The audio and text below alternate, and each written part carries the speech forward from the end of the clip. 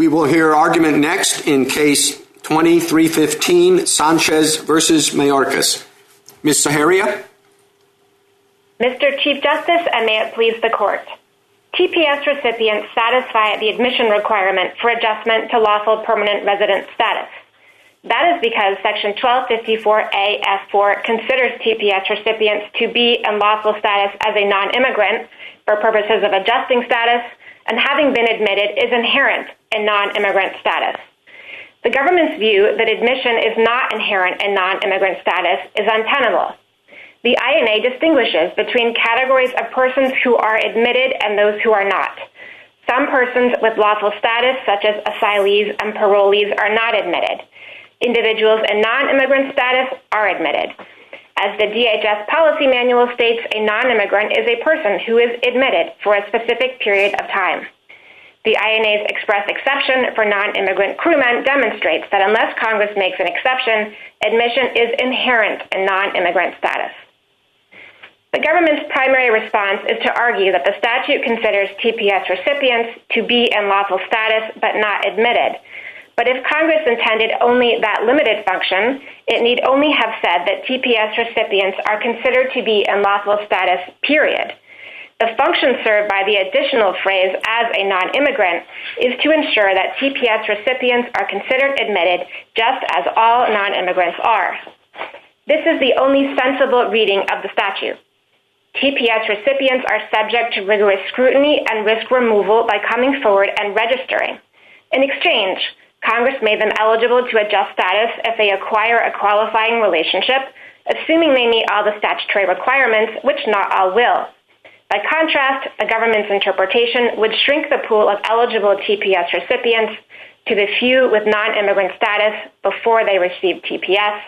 There is no warrant in the text for that result. I welcome the Court's questions. Counsel, as I understand your argument, it's that people in non-immigrant status go through a process to get there that includes admission and inspection. And there's another way to get to non-immigrant status, and that is by being a TPS recipient. And your argument seems to me to be that, well, if you're in non-immigrant status as a TPS recipient, you must have been admitted and inspected or treated as such, because that's the other way to get to non-immigrant status. And I wonder why they're just not two different routes, and if you come in one route, the TPS route, that doesn't mean that you've checked every box to get in through the other route. So it seems to me that I can't follow the logic of your main submission. So I don't think that is an entirely accurate characterization of our position. Our position is not that TPS recipients are in non-immigrant status. It's clear that they are not for all purposes. Our position is simply that F4 considers TPS recipients to be in lawful non-immigrant status for just one purpose, that purpose being adjustment of status.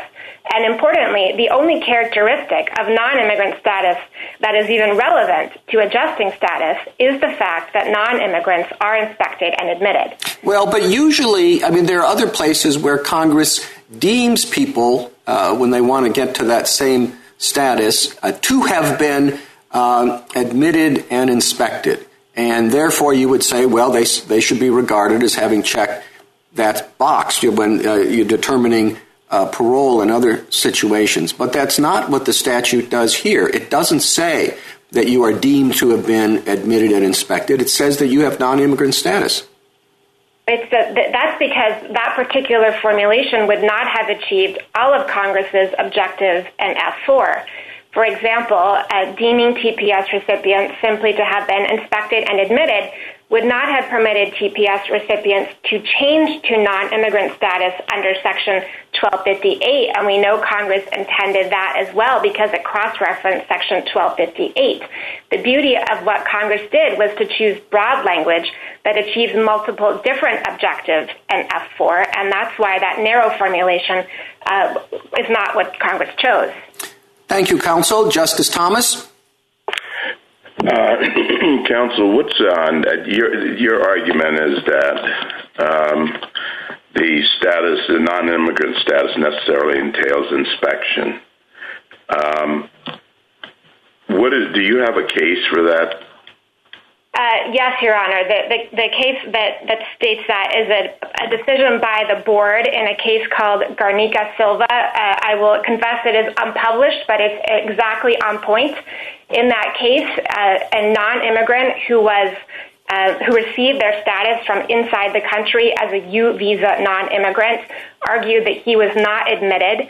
And the government and the board both agreed that, of course, he was admitted because all non-immigrants are admitted. Could you elaborate on what it means to be admitted in that case? Yeah, so the question in that particular case was whether that particular person was deportable as someone who had committed a crime within a certain period of admission.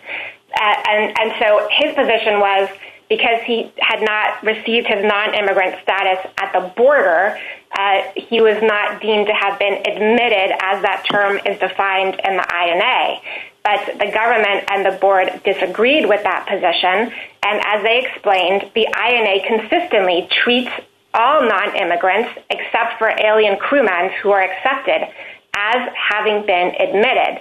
That is the defining characteristic of non-immigrant status is the fact that they were admitted into that status. And so in that case, the board held that unlike asylees, for instance, who are not admitted, non-immigrants are admitted. But in the case of petitioners, how does that work? Because they clearly were not admitted at the borders. So is that a fiction? Is it metaphysical? What is it? I don't know. Where do we get it? Just from the definition, we assume that if you gain a certain status, you assume that, for the purposes of gaining that status, you must have been admitted. But we know for a fact that's not the case. So what do we do with that? Well, F4 uses considering language, which is the language that Congress typically uses when it wants to create a legal fiction. And the legal fiction that Congress created here is that TPS recipients are deemed to be in lawful non-immigrant status for the purpose of adjusting status. And again, the characteristic of non-immigrant status that is relevant to adjusting status is the fact that they are inspected and admitted.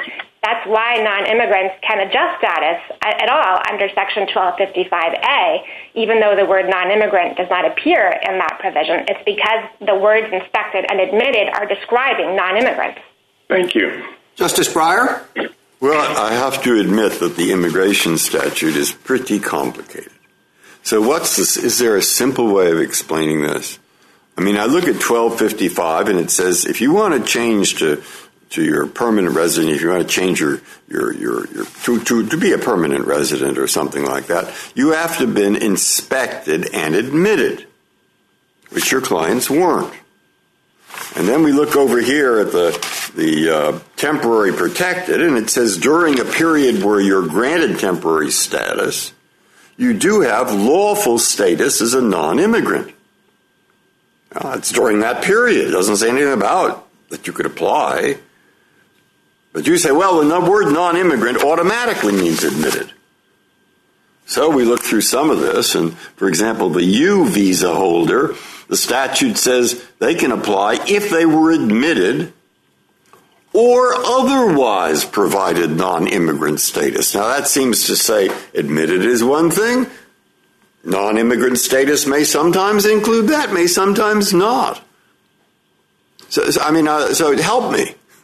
Sure. So with respect to two responses with respect to the U visa holders. Number one, they didn't exist in 1990 when Congress passed this statute. So even if it were true that there is some category of non-immigrants who are not admitted, that came about later. That could not have informed what Congress was thinking in 1990.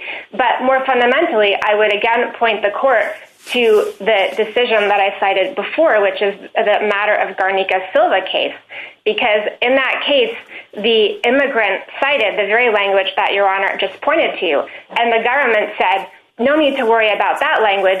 That language simply explains that someone may already be admitted as a non-immigrant in a different classification and then change into the U visa status classification under Section 12. I see that, but look, to me at the moment, it seems to make sense to say either. I mean, you could say, you're here, Mr. Smith. Mr. Smith, you came in absolutely illegally, absolutely wrong that you're here, but you're here. And if you're here, we're not going to ship you back to a place where you're really in danger. Okay? While you're in danger. But once that's over, goodbye. That's a way of looking at it. Or it could have meant, well, we want to keep you here. Once you're here and you're in a terrible situation, you might have been here for a long time.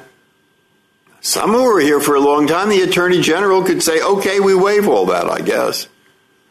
But it could mean either. Well, so what do we do? I mean, how strong is this argument it must automatically mean? Well, it's very strong because there's no other logical interpretation of what Congress was doing in... Yeah, logical interpretation is what I said. They said, Mr. Illegal Alien, illegal person, you came in illegally, okay, we won't ship you back yet because there's a big war or something in your country. But when that's over, you're over here. Why isn't that logical? Well, because Section F4 exists in the statute and it has to have a purpose. And the government's interpretation gives no purpose to the words as a non-immigrant in F4.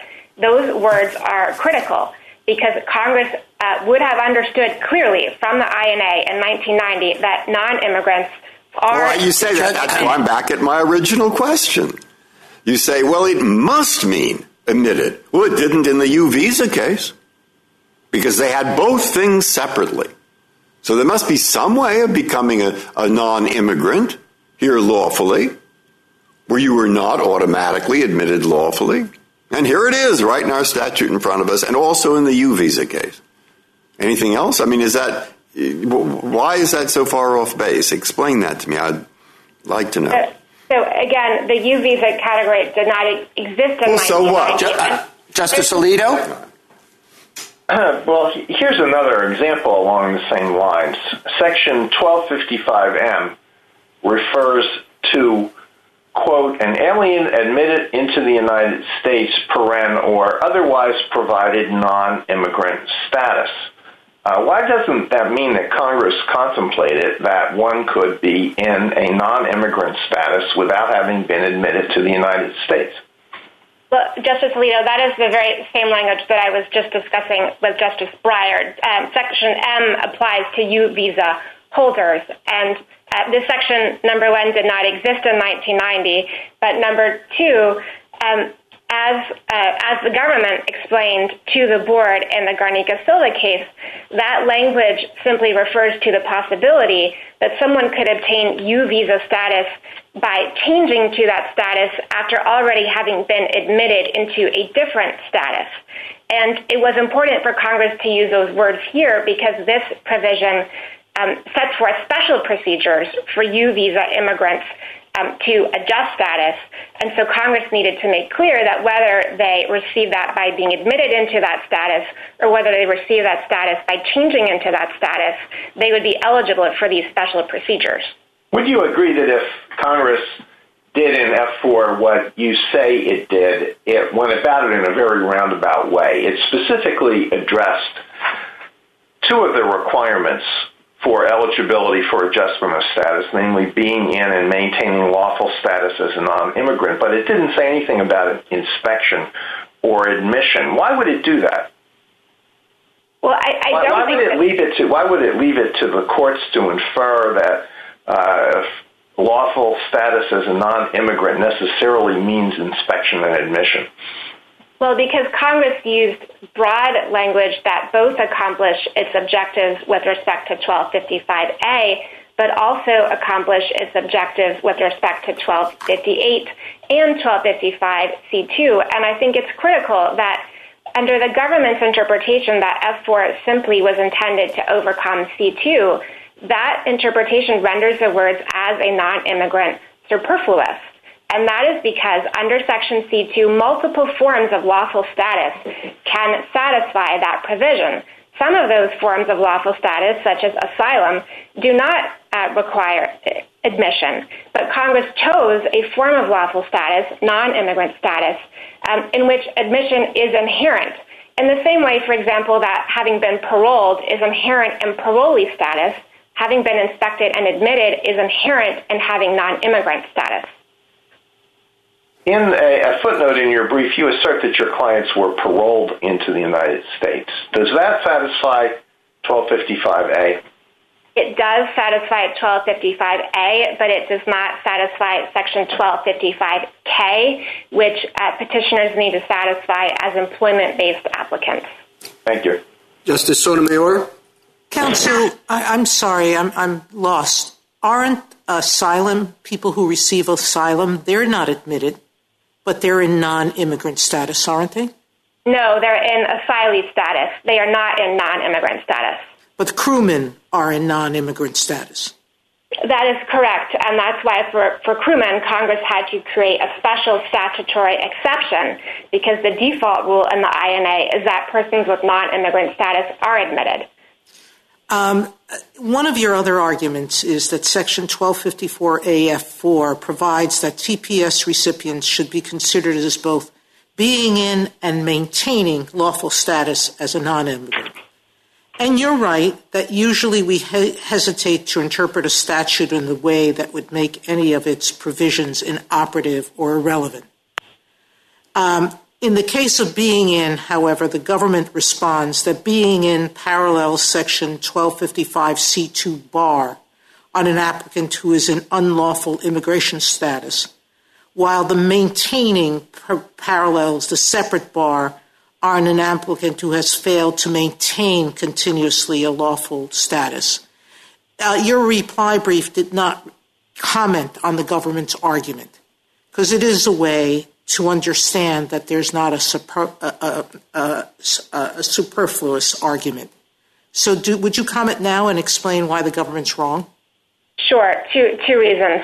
Number one, the government's argument that the language of Section F4 simply tracks the being in and maintaining language in C2 overlooks the words as a non-immigrant and gives no effect to those words. But with respect to the being in and maintaining language in particular,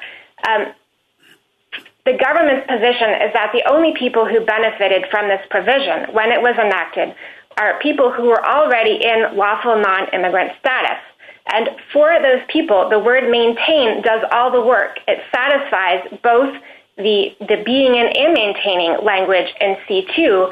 And that is why when Congress wrote other contemporaneous provisions, including in the rejected Senate version of this very act, and it expressly limited the adjustment of status benefit to persons who were already in lawful non-immigrant status, as the government claims this provision does. Congress used only the word maintaining. The government has given no effect to Congress's obvious choice to use broader language in F4 and to omit any restrictive language restricting the benefit of F4 to persons already in lawful non-immigrant status. Thank you, counsel. Justice Kagan?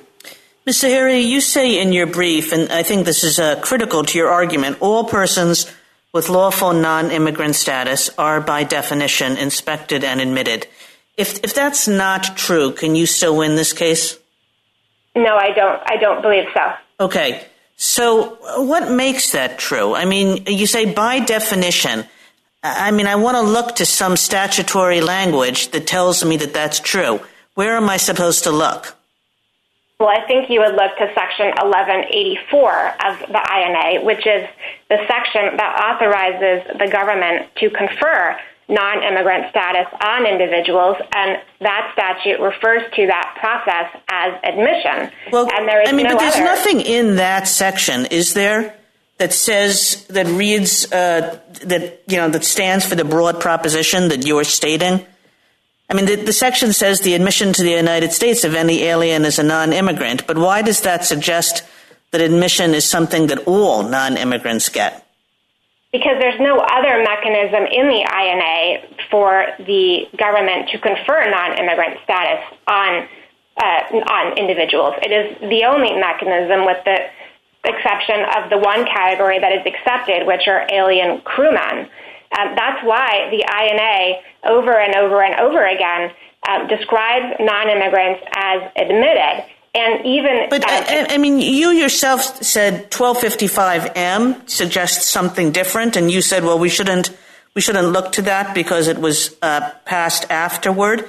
But just the fact that 1255M could have been written without saying something like, notwithstanding Section 1184 suggests that there's no rule of the kind that you're talking about in the first instance.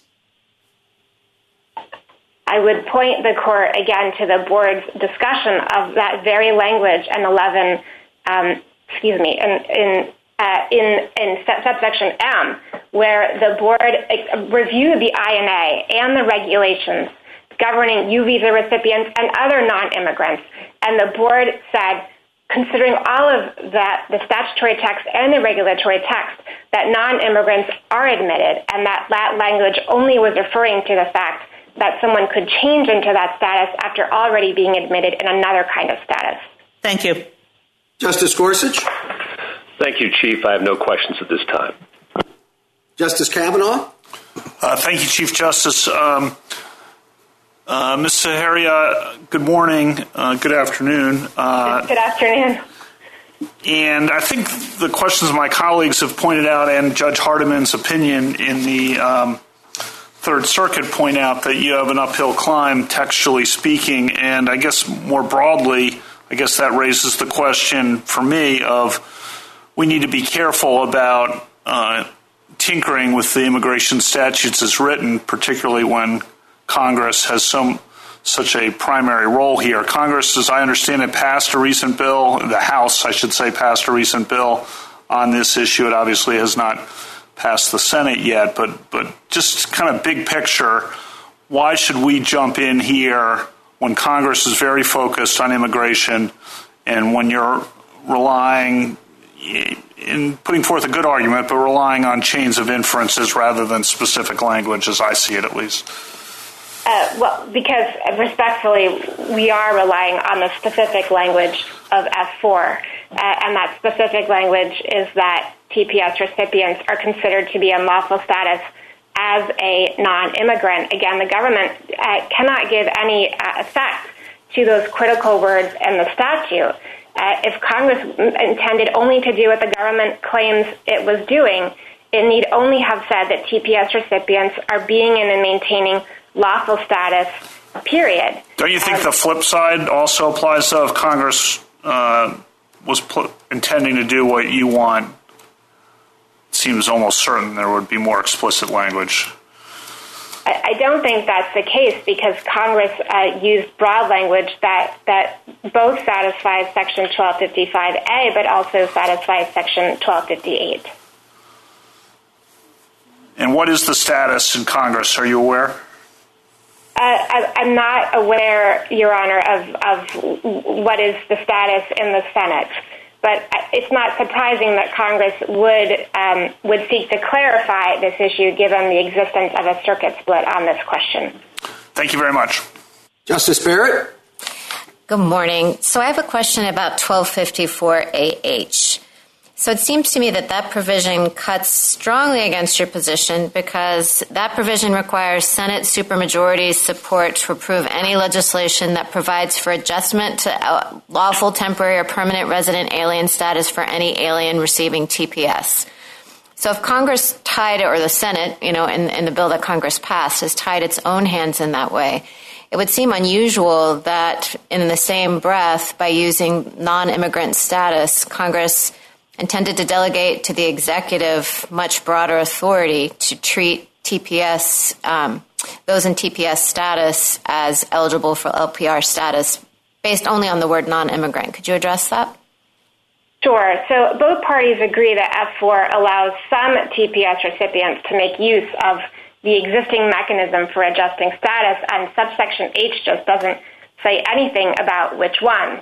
Subsection H only tells us that Congress wanted to make it more difficult for a subsequent Congress to establish a new standalone mechanism for TPS recipients to adjust status, and that makes sense because Congress had done that in the past where it would take broad categories of people and make them automatically eligible to adjust status. And so Congress, yes, did tie its hands with respect to creating a new mechanism.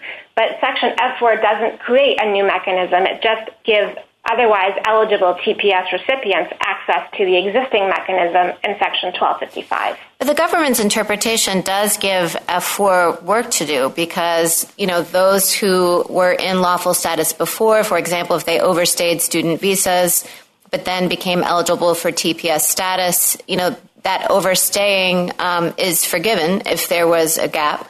Or similarly, if they got TPS status while in lawful non-immigrant status holding a student visa, F4 still helps and cures those obstacles to becoming an LPR. Could you address that? Yes. F4 is an odd way to accomplish that very narrow purpose, given that it applies on its face to all TPS recipients, and given that Congress knew that the first TPS recipients included hundreds of thousands of individuals who had entered the country unlawfully. It's also an odd way to write that provision, given that the Senate version of the Act contained that very provision that the government claims this does, but on its face, that provision was limited to people who were already in lawful non-immigrant status. Thank you. A minute to wrap up. Ms. Zaharia? Yes. Having been admitted is inherent in non-immigrant status in the same way that having been paroled is inherent in parolee status.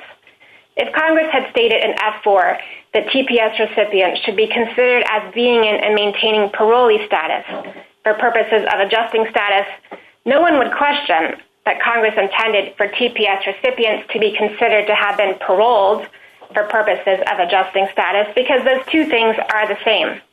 The same is true here. Having been admitted is inherent in having non-immigrant status, and it is the only characteristic of non-immigrant status that is relevant to adjusting status. Congress's choice to consider TPS recipients as being in non-immigrant status as opposed to some other form of status means that they are considered to be inspected and admitted for purposes of adjusting status. Thank you. Thank you, counsel. Mr. Houston? Mr. Chief Justice, and may it please the Court, an agency does not act contrary to law when it interprets a statutory term in accordance with its statutory definition. For petitioners to be eligible to adjust to lawful permanent resident status, they need to show, among several other things, that they were admitted into the United States. But admitted is a defined term in the INA, and petitioners concede that they do not meet that definition. They did not make a lawful entry into the United States after inspection and authorization by an immigration officer. Petitioners instead contend that Congress implicitly deemed TPS recipients to be admitted by giving them lawful status as non-immigrants. But the TPS statute's two-part lawful status benefit directly tracks the two-part lawful status requirement for adjustment of status. The TPS statute does not address the multiple other requirements for adjustment of status, such as admission. And that's confirmed by the fact that that the lawful status benefit is available only, quote, during the TPS period, which strongly suggests that it does not retroactively cure pre-TPS conduct that made the person ineligible for adjustment. Petitioners' argument by syllogism collapses because nothing in the INA defines non-immigrant status to necessarily include admission. And more fundamentally, petitioners' argument relies on implications and an unstated cross-reference, but Congress does not make unambiguous exceptions to statutory definitions in such circuitous ways. And that is particularly true in this statute, where Congress did create several express exceptions to the various requirements for adjustment of status, but did not provide any comparable exception for TPS recipients. TPS offers temporary protection against removal during a crisis, and it preserves the existing opportunities of previously admitted non-immigrants to adjust their status. But USCIS reasonably determined that Congress did not establish TPS as a special pathway to permanent residence for non-citizens who were already barred from that privilege because of pre-TPS conduct. Mr. Houston, I was struck by the extent to which your brief undersold your position. Throughout it, you said things like the text doesn't foreclose your position. The court was not required to accept the petitioner's reading. The statute does not clearly exclude your reading. Congress did not unambiguously mandate the opponent's position. And, of course, you ended by saying that it would not be entirely unreasonable for the court to rule in your favor. I made that last one up, but that's what I was expecting to see. Do you want us to say that your interpretation of the statute is the correct one? Your Honor, we think that the court should follow its precedents in the immigration area, particularly Martinez-Gutierrez, which has indicated that when an agency, as in this case, has consistently interpreted the statute with the force of law, the agency's position prevails if it's a reasonable construction of the statute, and the court has no need to decide whether there's any other construction that would be possible. I think that's what the court's precedents dictate as the analytical approach to these types of cases, and we just think the court should follow that here. Well, did you think that at the cert stage? Because in your response to the petition for cert, and this is a quote, the Court of Appeals reading clearly represents the best one in light of the statutory text, structure, and context. Is that still the department's position that your reading is clearly the best one? Your Honor, we absolutely contend that the government's position is the better reading of the statutory text. And even if the court was not inclined to apply Chevron deference, the result would be the same. We think our interpretation is the better one. All we're saying is that we don't need, in this case, to show that there is no other interpretation. And as I think petitioners have acknowledged in their brief, in order for them to prevail, they need to show that the statute unambiguously forecloses the government's position. And our respectful submission is that they can't clear that high bar. Justice Thomas? Thank you, Mr. Chief Justice.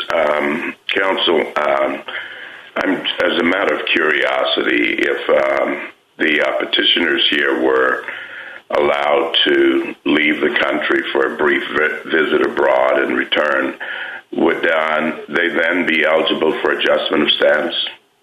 Not under the government's current interpretation of the statute, Justice Thomas, although the government announced that interpretation in a decision called INRI CRZC in 2020, and it did not make that decision retroactive to people who had traveled before 2020. So the argument that petitioners make that that inspection is implicit in the status as a non-immigrant, it seems to be quite reasonable. I mean, how else would you categorize someone as a non-immigrant under these statutes other than assuming that they have been inspected or that they have been deemed to be inspected? Justice Thomas, the non-immigrant statuses are defined in the INA at 8 U.S.C. 1101A15, but nothing in that provision states that it is a condition of receiving one of those non-immigrant statuses that you were necessarily admitted. As I think petitioners have recognized throughout this case, admission and lawful immigration status are distinct concepts. Your immigration status refers to your permission to be present in this country, and as I think the example of alien crewmen demonstrates, there's nothing in the INA that bars Congress from saying to a particular group of people, you will have the status of non-immigrants, and that's exactly what Congress says to persons who come here as crewmen on foreign vessels while they are here. They make a lawful entry, so they would seem to fit the definition of admitted, but Congress says you are lawful non-immigrants, but you are not admitted. There's nothing in the INA that forecloses that because admission is not a constituent part of what it means to have non-immigrant status. Well, why couldn't the designation for the crewman be considered an exception to the general rule? The reason why that exception for crewmen is in there, Justice Thomas, is again because alien crewmen they do make a lawful entry. They of course come here lawfully on their vessel, and when that vessel lands, so they would seem to fit the ordinary definition of admitted. So I think it makes sense that Congress would clarify you are not admitted while you are here for the purposes of staying, until your vessel departs. I think that's just a perfectly sensible thing to do. But the broader point is that when you look at the various non-immigrant statuses that are described in Section 1101A15, you will not see anything that says the person, in order to have this status, must necessarily have been admitted.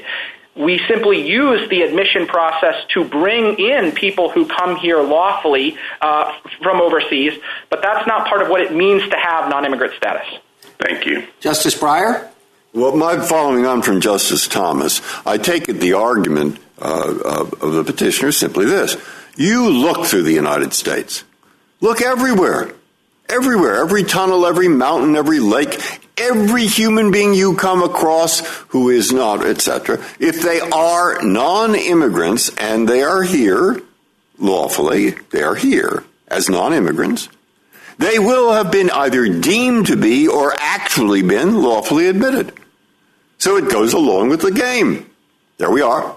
But I admit there are two exceptions. One's crewman, where they use both terms, and that could just be overinsurance because they wanted those people admitted. And the other is the U visa. And the U visa, they could have been trying to do uncertainty. Okay? So doesn't that are there other examples that I've missed? That's my main question. Other examples that I've missed? And if there are no others, then aren't we in the world where there is ambiguity in the statute and we have to get into the Chevron issue, which, as you well know, is a big issue where there are two sides? And should this be the case where we get into that? All right, both questions.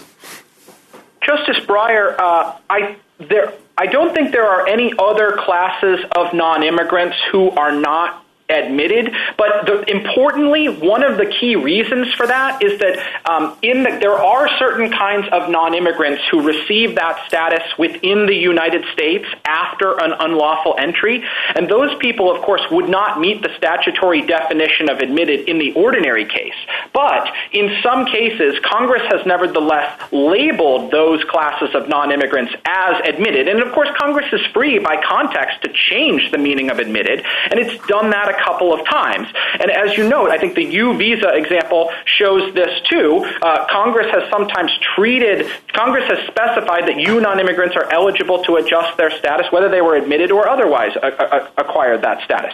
So we think that it is not necessary for the court to get into Chevron deference here, because we simply think we have the better interpretation of the statutory text.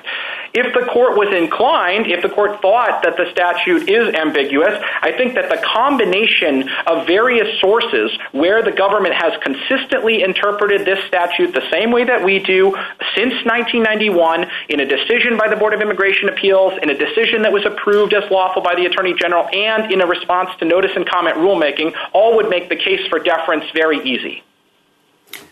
Justice Alito? Would it be reasonable to interpret the statute the other way?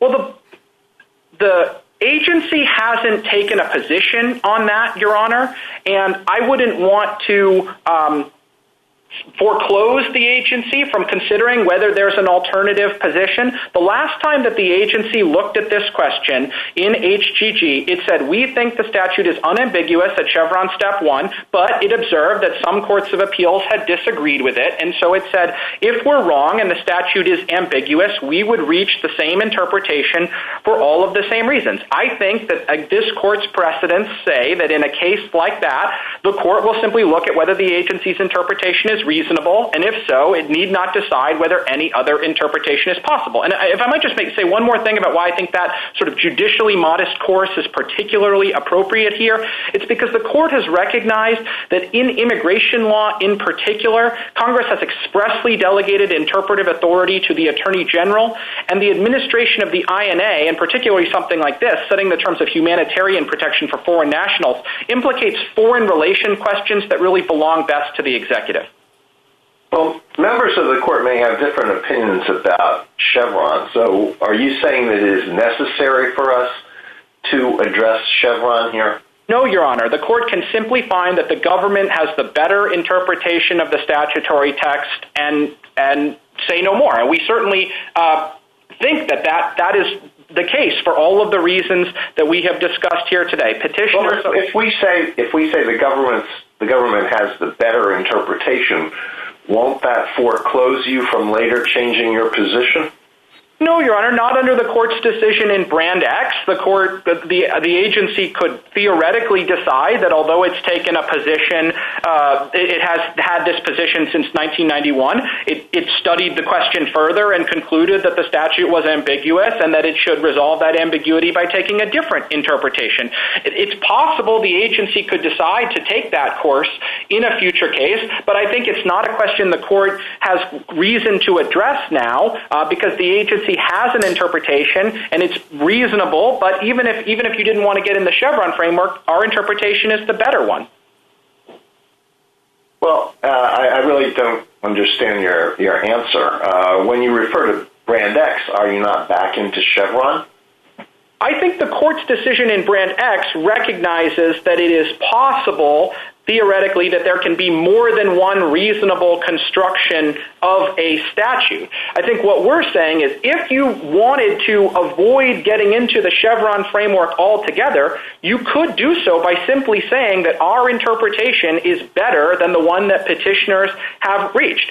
But the more standard procedure, I think, in a case like this, the court's precedents show, would be to ask whether the agency's longstanding and consistent interpretation is reasonable, and if so, it prevails. Thank you. Justice Sotomayor? Counsel, I'd like to return to Justice Thomas's question about people who have traveled abroad, been given permission, TPS people who have been given permission to travel abroad. The Miscellaneous and Technical Immigration and Naturalization Amendments of 1991 provide that in the case of an alien who's given TPS, whom the Attorney General authorizes to travel abroad temporarily, and who returns to the U.S. in accordance with such authority, the alien shall be inspected and admitted in the same immigration status that the alien had at the time of departure. Says it right there, shall be inspected and admitted. By the plain text, it seems to me that any TPS holder who is granted permission to travel abroad and return would be admitted within the meaning of Section 1255. Yet you're telling me that the agency has said no in 2020. It makes no sense to me, counsel. You yourself argue that there's a difference between being between lawful non-immigrant status and admission. And if that's the case, how can you win on that argument?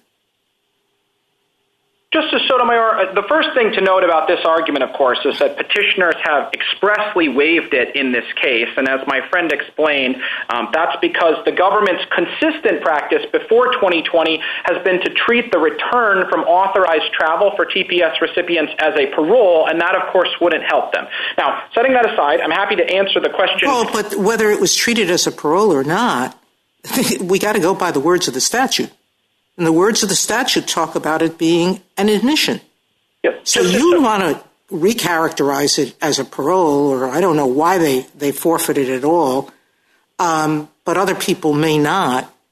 It just seems to me that if you're asking us to find the better reading of a statute, we should go by its terms. Those people have been admitted. Justice Sotomayor, we think that the clear import of EMTINA, this statute, is to make the point that when a person who has TPS is authorized to travel abroad and comes back, they come back in return in the same immigration status that they had when they went out. And I think that is certainly the most natural reading of that text, and it's at minimum, it's a reasonable reading of that text. Now, then we get into Chevron. But if we're going to go, as we have suggested, which is go to the better reading of the actual language of the statute, you lose. No, respectfully, Justice Sotomayor, I disagree with that. I think the other thing to note about this argument, of course, is that it's outside the scope of the question presented because it only applies to people who travel abroad. And the question presented in this case is about the effect of granting TPS itself. But again, I think the clear import of EMTINA is to specify that a person goes out and comes back in the same status. And what that's going to mean for a person like petitioners is that they will return to the United States in the status of someone who has no lawful immigration status, who is present here unlawfully and is subject to removal, but because of TPS will not be removed temporarily during conditions in their home country. That's their immigration counsel. status. I've run out of time. Justice Kagan? Mr. Houston, you said earlier that nothing defines non-immigration status to include admission. And when I said something similar to Ms. Saharia, she told me that 1184A does just that. So could you tell me how you read that provision? Certainly, Justice Kagan. I think the purpose of 1184 is to specify the conditions that the government may use to admit non-immigrants. Of course, it's true that there are many, many non-immigrants who come to this country abroad and enter lawfully through a port of entry. They get admitted. And it makes sense that Congress in Section 1184 wrote a provision granting the service authority to set some of the restrictions and requirements for that admission process and then imposing some of Congress's own. It does seem, though, Mr. Houston, that these phrases like admission as a non-immigrant, they arise repeatedly in the immigration statutes, so that, Congress seems to be assuming that non-immigrants are in fact admitted and that the status admission distinction that you continually press on us is really not a distinction with respect to non-immigrants. Your Honor, I think it is certainly true that the overwhelming majority of people who have non-immigrant status get it by coming here lawfully. And the fact that there are references throughout the INA and in the regulations and in the policy manual and things like that to people admitted as non-immigrants just reflects that reality. Most people come here lawfully, and that's how they get non-immigrant status. But it remains true that both as a matter of statutory text, and keep in mind there's a definition of admitted in this statute. And so I think as a matter of text, as a matter of ordinary usage, admission is a factual event. It's something that happens at a particular place and time.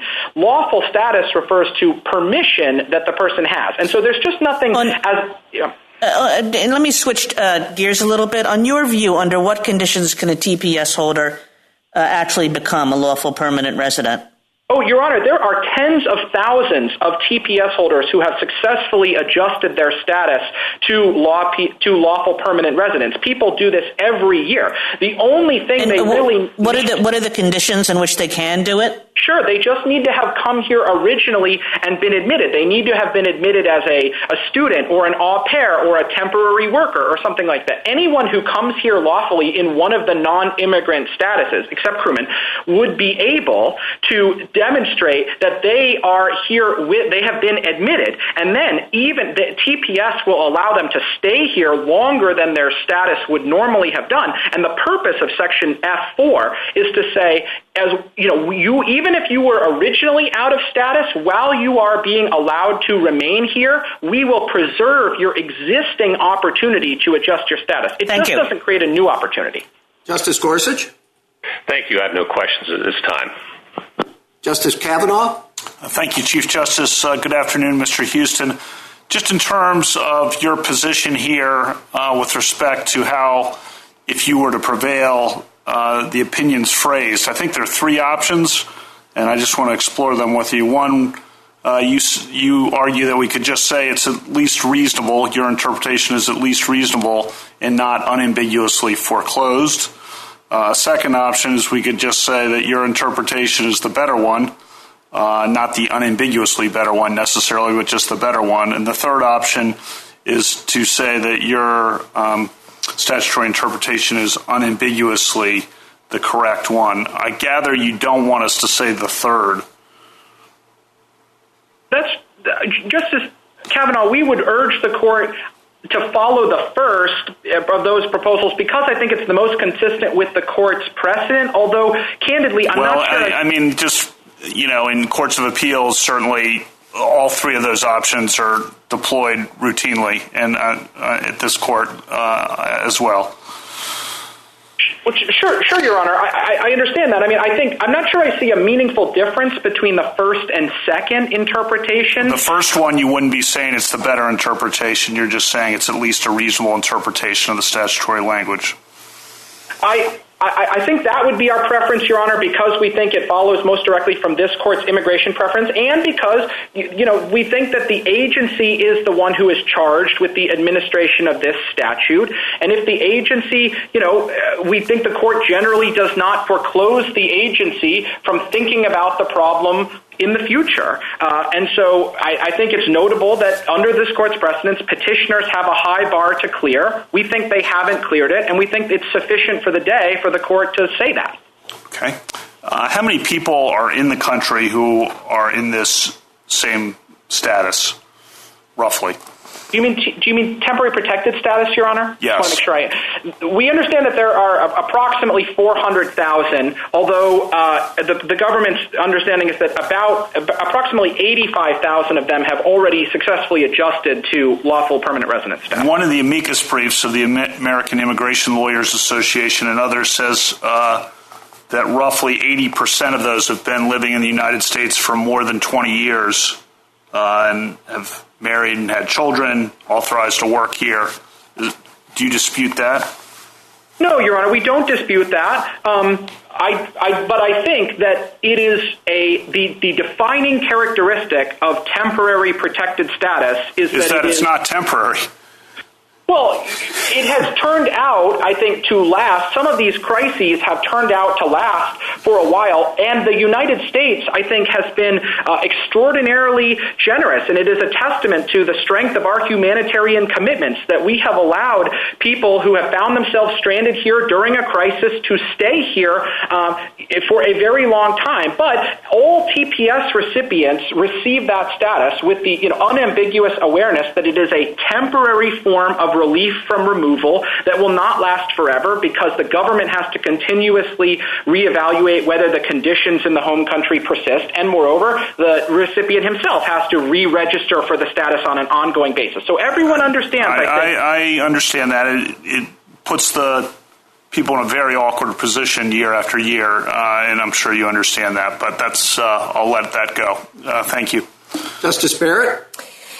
Good morning, Mr. Houston, or I guess it's afternoon now. I want to follow on to the questions that Justice Kavanaugh was asking you about the three ways that we could write this opinion. And one thing I just want to start by clarifying, I think the Chief Justice pressed you a little bit on this. Is it correct to say then that the government has changed its position from the cert stage to the merit stage about whether the statute is clear or ambiguous? No, Your Honor. The agency's position has been that the statute is unambiguous at Chevron Step 1, but in the alternative, if it's ambiguous, it would reach the same reason. We're not backing away from that position, but we do think that the court doesn't need to reach that, and we think the court's precedents have indicated that the court won't foreclose the agency in a case like this from considering whether any other alternative is possible. Okay, well then I guess I'm where Justice Alito was when he said he didn't really understand the difference between that position and you're asking us to give you Chevron deference. And I guess I also think if that's your position, how do we avoid addressing some of the issues that the petitioner raises about whether the interpretations that the government has offered here are even entitled to Chevron deference at all because they're informal adjudications, et cetera? Justice Barrett, I think you could resolve the case if you were inclined to avoid getting into Chevron deference at all. You could simply resolve the case along the lines that Justice Kavanaugh's second option suggested, that the government has the better reading of the statute. That would be sufficient to affirm the judgment below, and the court could say no more. We would also be perfectly fine with the court saying that the government's interpretation is reasonable and petitioners haven't met their bar to show that our position is unambiguously foreclosed. Either of those conclusions would be fine with us because we think that they would affirm the legitimacy of the government's longstanding and consistent interpretation. But you don't want Justice Kavanaugh's, I think it was his third, saying that it is unambiguously in your favor. That's right, Your Honor. And just the reason for that is because we think that as a general matter, it is the agency that has been expressly charged by Congress with interpreting this statute. And we think that generally the court recognizes recognizes that because of that feature and because it implicates questions of foreign affairs, the court should not reach out to foreclose the agency from ever deciding a case. Mr. Houston, just so I don't run out of time, let me just ask you one other question. Is it the case that U visa holders are the only non-immigrants who have not been admitted, or are there others? I mean, putting aside alien crewmen, or are there others besides U visa holders? I think that they are the only ones, Your Honor, and if I might just elaborate on that point for 1 minute, it's true, as my friend suggests, that U non-immigrants have been treated for certain purposes as admitted into the United States. The question in Garnicia Silva was about whether the grant of U visa status was an admission for purposes of a certain time bar in the INA, but if that, insofar as that's true, it's because Congress has created a special provision for them in Section 1255M, labeling some of them as admitted, and I think that just reinforces that Congress is aware of labeling a certain kind of non-immigrant as admitted, even though they didn't come here lawfully. And the stark contrast between Congress's drafting choice in that provision and the TPS provision has to be given respect, I think. Thank you. A minute to wrap up, Mr. Houston. Thank you, Mr. Chief Justice. I'd like to just briefly recap the textual reasons why the agency's statutory construction is not unambiguously foreclosed. First is the definition of admitted, which petitioners concede they can't meet. Second is the direct textual parallelism between the two-part lawful status benefit in the TPS statute and the two-part lawful status requirement for adjustment of status, which suggests the TPS statute doesn't address the other requirements for adjustment of status, like admission. Third is the fact that the lawful status benefit is available only, quote, during the TPS period, which I think is strong evidence that it does not retroactively cure pre-TPS conduct that made the person ineligible for adjustment of status. And finally, are all the other places in the INA where Congress has expressly authorized various classes of aliens to adjust their status, notwithstanding their entry without admission. Petitioners haven't explained why Congress didn't follow any similar course for TPS recipients. And so the court need only hold in this case that for all of those reasons, the agency's interpretation of the statute was reasonable. Thank you. Thank you, counsel. Ms. Zaharia, rebuttal? Yes, one clarification. Government counsel referred to the tens of thousands of TPS recipients who have adjusted status. It is highly unlikely that those are the majority of those are people who entered as non-immigrants, because the vast minority of TPS recipients entered this country as non-immigrants. Those are almost certainly people who adjusted status pursuant to the government's prior position that re-entry on parole permits an adjustment of status. Now, with respect to the question of whether admission is inherent in non-immigrant status, when it comes to non-immigrants, those are not distinct concepts. A great example of that is Section 1258, governing a change of status, which Congress expressly cross-referenced in F4, the provision at issue. That provision explains that the agency may change a non-immigrant classification, quote, in the case of any alien lawfully admitted to the United States as a non-immigrant who is continuing to maintain that status, end quote. Congress there expressly equated the concept of being admitted as a non-immigrant with having lawful status as a non-immigrant, and that is entirely consistent with how that concept is treated throughout the INA. Now, I think I heard government counsel to concede that if you look in every tunnel and on every mountain in this country, every single non-immigrant, except for alien crewmen and U visa holders, are in fact admitted. Alien crewmen are the exception that proves the rule because Congress had to create an express exception for them in the statute. And as to the U visa non-immigrants who did not exist in 1990, the statute, which is Section 1255M, M1A, expressly refers to them as having been admitted. It permits adjustment if they have been physically present in the United States for a continuous period since the date of admission as a non-immigrant. I'm not sure I understood counsel's attempt to distinguish away the Garnica Silva case. That case did not just deem U visa non-immigrants to be admitted for one single purpose. It held unequivocally that they are admitted based on this language that I just quoted, the language of the INA and the government's own regulations. The only category of non-immigrants who are not admitted are alien crewmen, and they are the exception that proves the rule. Thank you. Thank you, counsel. The case is submitted.